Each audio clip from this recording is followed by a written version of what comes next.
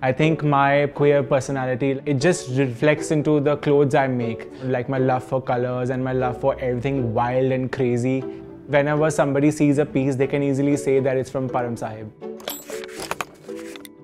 I am from Delhi and I am a fashion designer and a multimedia artist. We look at brides, bridesmaids who want to wear something colorful for their Mehndi or Sangeet, people who want to stand out of the crowd.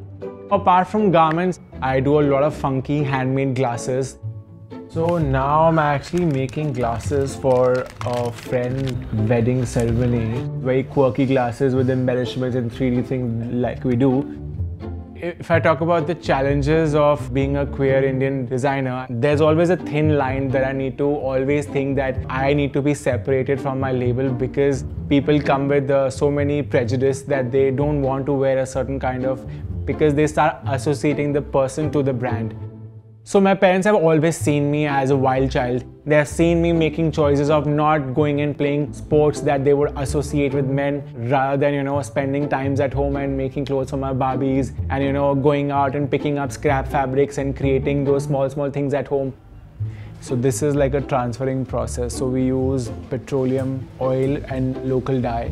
These lines eventually will be washed away, and these are just basically like marking line for us to guide where do we embroider it. When I told them that I want to do fashion, my mom has always been on my side, and she's always like supported, agreed and wanting me to explore what I want to choose. My dad wanted me to take up something more conventional, but I think with time that he has seen that I've kind of built my career and moved from strength to strength. So he has also gotten that confidence and he's pretty happy now. My queer side of me has gotten me into a trouble a lot of times. When I started making these queer illustrations, where I had incorporated these Sikh character with turban and like two men making out, where I posted these artworks on social media.